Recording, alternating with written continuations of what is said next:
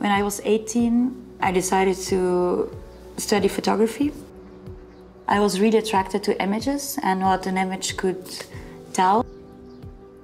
I think the first big project that I was really happy about was my project I did in Russia. For the first time there, I felt comfortable with the medium. Often the people I meet in the street, they invite me or I invite myself into their homes. And it started in a very documentary way, try to capture the intimacy in the family. I think I'm very fascinated by silence. We are here in my temporary studio in Ghent. It's an empty house right now and it's waiting to be rebuilt. I use the living room for a project that is called Michael. I use this room for Agatha to edit a book. And here I feel like everything is possible. Probably this house is an extension of what's happening in my mind. I often create my own stories and atmosphere in my mind, and at night I can use other people to tell these stories. And I see different things at night. This is when people are becoming more their real self. For me, it's very interesting that the HUAWEI has a low light function, so I'm able to shoot in the dark. And being able to shoot in RAW, which is not always possible with a phone.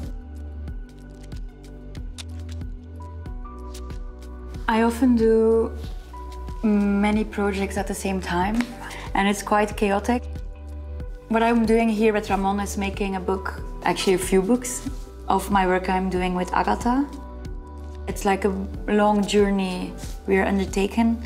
And I want to make some books so the audience can also follow what we're doing. Let's see. But if it's this, maybe...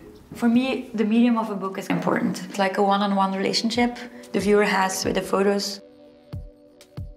People sometimes recognize themselves in my work, especially with Agatha. The doubts she has about life and the search she's undertaken. Can be this kind of thing. It's great working with Ramon because he's a very good graphic designer, and I mean it's really important to have this outside view. Yeah, I think for me it's important to take like pictures in between of the process, and of course also as a memory of what we're doing here. Sometimes it's good to share, otherwise you're never able to take distance of your work.